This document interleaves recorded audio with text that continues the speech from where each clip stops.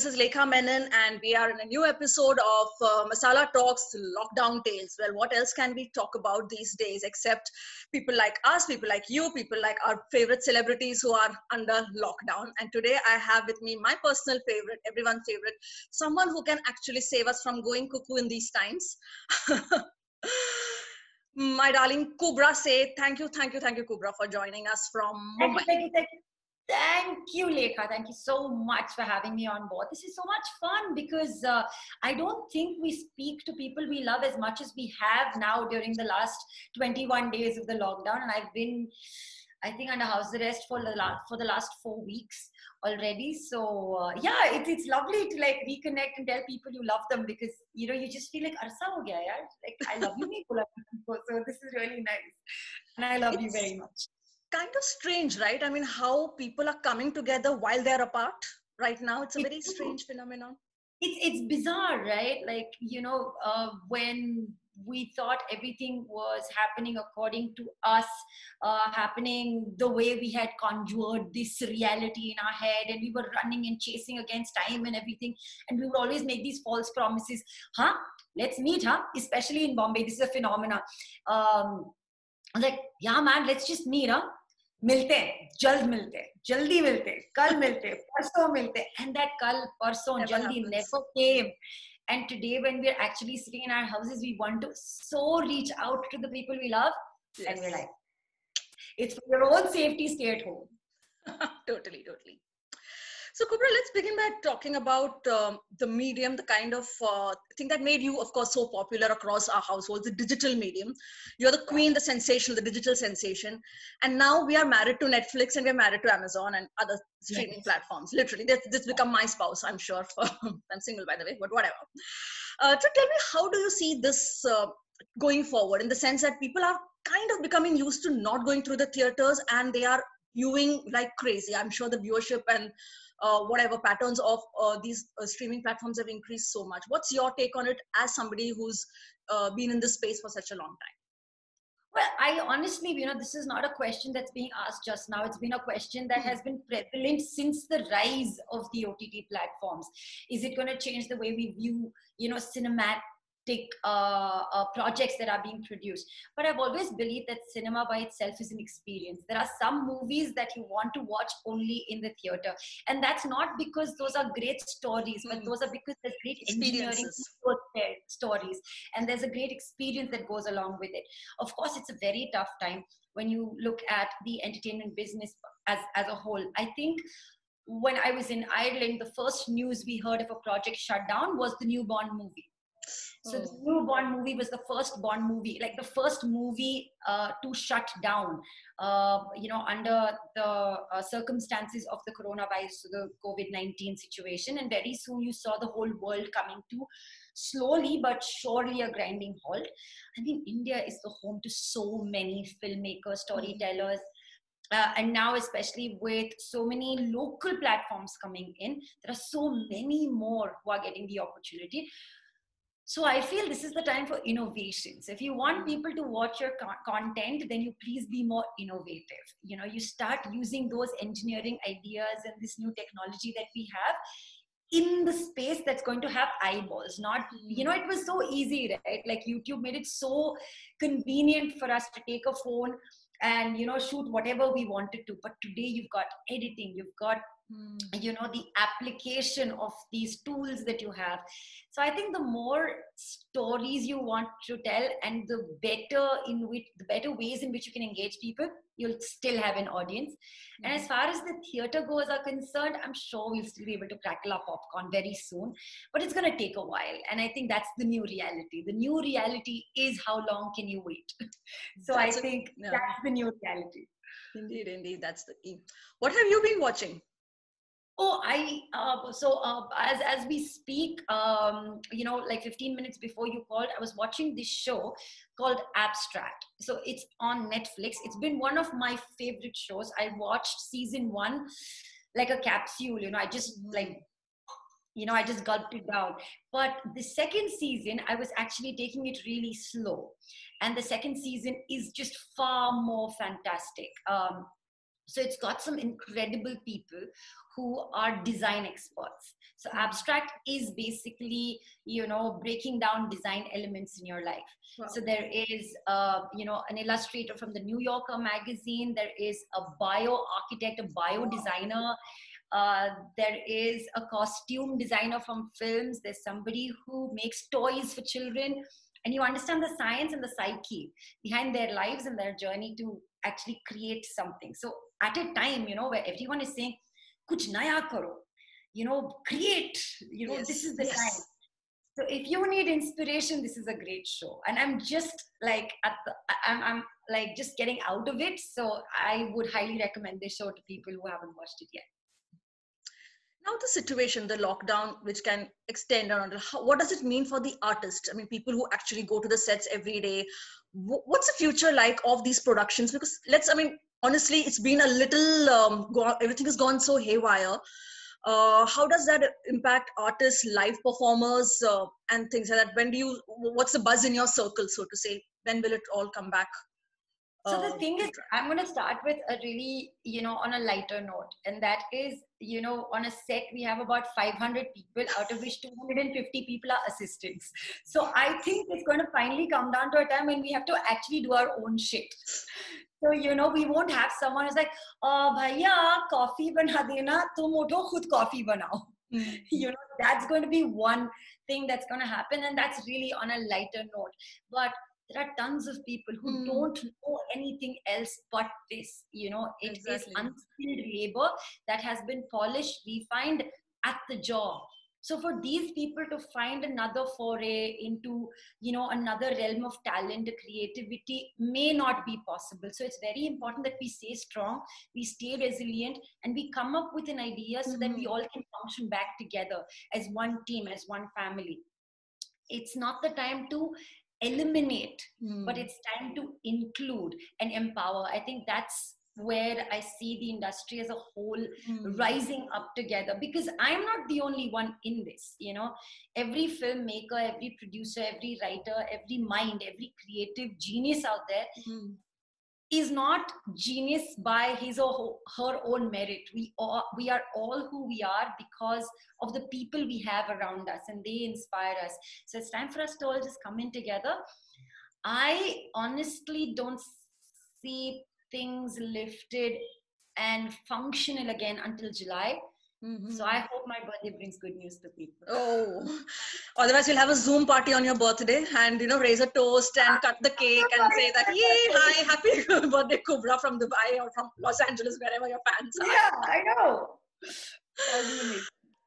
Talking of course, being inclusive, positive, bringing together, did you participate in the thali banging and the diya lighting, which everyone did, a lot of your colleagues from the industry did? What was your take on that? So yes, the truth of the matter is that I did, bajao the thali, and I did light a diya. But I was like my Twitter feed said, thali tak to theek tha boss. So I thought, the idea of coming together as a nation was very well celebrated, but it soon, brought about its own, panic situation, because people came out to the streets. And somehow we don't understand moderation, and that thali should have been thokoed on our heads first. So when it came down to lighting diyas after that, I was like, come on, now just give us some real measures. I understand the sentiment behind it, but right now it's time to even tell people who don't know the basics. Yes. It's time to educate them. You had people burning up their houses, for God's sake, because they were trying to light diya. So, I just personally feel that, we need to kind of educate the forces that are going to make, this entire effort worth its while. Instead of saying, hey, let's just celebrate. Celebration for us is World Cup jeet liya. Exactly. And this is not a celebration, and it also leads to a lot of myths to be formed. Angar jalaoge, corona bhag jayega, full moon ke time pe corona bhag. koi bhag nahi raha hai yahan se. We have to go through this. It's called endurance for a reason, and this time is to endure what we are going through. There's no shortcut to it. So yes, I understand the sentiments behind it, but I think it's time to get a bit practical as well. So what's the next task? If you are asked, what would you actually do happily? This was Hey, a you know task. what I did just before this call? I actually peeled a full mango. So one skin, and I know how hard it is, and I actually managed to complete that task. So I have like a full mango peel and a mango in my hand, and I'm delighted. I think I'm master chef now. Fantastic. Wish that And then got out the yesterday, corona like. I made dal makhani for the first time in my life, and it turned out really well. So I guess it's about small joys that you can bring to yourself. So don't set like big tasks, कि I don't know क्या करने वाला हूँ या करने वाली हूँ. Just keep it small, keep yourself motivated, or keep yourself happy, keep yourself joyous in the moment. That's good enough for now. So keeping yourself happy. You are always so bubbly, cheerful. Love seeing you on screen. Loved you in Jawani Janeman also. Fun film, actually fun film. And guys, if you have not watched it for some whatever reason, it's there on the streaming platform. Amazon Prime. Yes. Amazon Prime. So watch. It's a really fun film. I really enjoyed it. After a long time, we had this urban, fun, romantic, rom-com. So from such a different world from Sacred Games, very not so sacred things happening in the movie. Right? I actually had someone texting me saying, I'm so glad someone saw that side of you. I'm like, I'm so glad someone saw that side of you. Yeah. Want to see you, the chic girl that we know and we love. So what's your take on being happy in the sense that simple tips? You said, okay, cooking, whatever gives you things, small things that give you joy. Few things that you would advise people from preventing them from getting into this depression and this downward spiral when you think, oh God, what's going to happen next? What's going to happen next? Everyone is going through the same worries and concerns. What would you say are the best way? I was thinking the other day, it's so easy to be worrisome about something that's not in your control, but I think it's time to transform the worry into wonder. Ask questions, ask what if, how, where. Ask these questions to yourself and kind of start, using those firings in the mind to actually transform worry into wonder. One. Two, I think it's about, simple joys that you can gain out of like cleaning your own house. You've never peeked into, your own cupboard for years probably. So just, clean your cupboard, pick out things that matter to you. Throw things out that don't matter to you. Water your plants every day. Cook yourself a meal. Present it like you are the king of your house. These are little mental, tweaks that you can do that will allow you to genuinely appreciate your own self. Because we are so reliant, I think, on other people, other situations. Everything is on the outside that makes us happy. So I think this is a very generous time. I mean, there's adversity, but that's on the outside. Look at the blessing that's bringing to us. It's time for us to appreciate ourselves. It's time for us to reflect within. It really is. And I know it sounds like, what? When did she become Baba Kubbra? But I think this has been a journey that I've been on for many years. So when people say, you need to now sit still, I've been like, what was the last thing I did when I went on a trek? I sat still, for hours. I was watching this wonderful TED talk the other night that says boredom leads to brilliance, and boredom is not an emotion we need to eliminate. Wow, that's new. That's really new. It's really cool. I'll send you the link at the back of this. It's wonderful. I mean, she talks about how boredom is an emotion that we cannot elude or evade from our lives. It's something that needs to exist. It's the most primary emotion in our life. And I think it's time for us to just enjoy the boredom. It really is. Because one thing that you need to understand is this situation that we are in, we didn't directly create it. We're in it together. And we can fight this together. There is no use trying to, tire yourself out fighting the unseen enemy. Conserve that energy, and try to make yourself happy right now. Literally, try to make yourself happy. Indeed, indeed.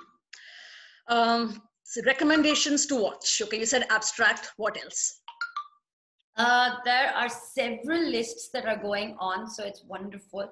I just started watching Panchayat, which is on Amazon Prime. It's a TVF show, Right. and it's unbelievable because I'm a huge fan of the writing that TVF brings to the forefront. So Panchayat is a great show. I just got off Hunters, which is a wonderful show again. Everyone's talking about Money Heist. I'm not a huge fan, but I would recommend Money Heist if you haven't watched it yet. Out of the movies that maybe you haven't watched in the past, there are tons of great Shah Rukh Khan movies to watch. So please go watch them. I got back to watching Three Idiots and Kal Ho Na Ho and whatnot, reminiscent of, the movies that we've forgotten. I watched Panga recently on Hotstar. It was wonderful. So I think there are several wonderful movies that you may have missed out in the cinemas. You can watch them now. Article 15, Mulk. There are so many wonderful movies. And now on any other day, on my busy days, I would say watch Mindhunters or, other criminal shows, because they kind of keep you, but I honestly believe this is the time to watch stuff that makes you happy. So watch stuff that, reinstates positivity in you, and that will be good. Well, there you have it. Great recommendations. Yes, watch stuff that makes you happy. Another thing that makes us happy are jokes. Sometimes you have to make light of the situation.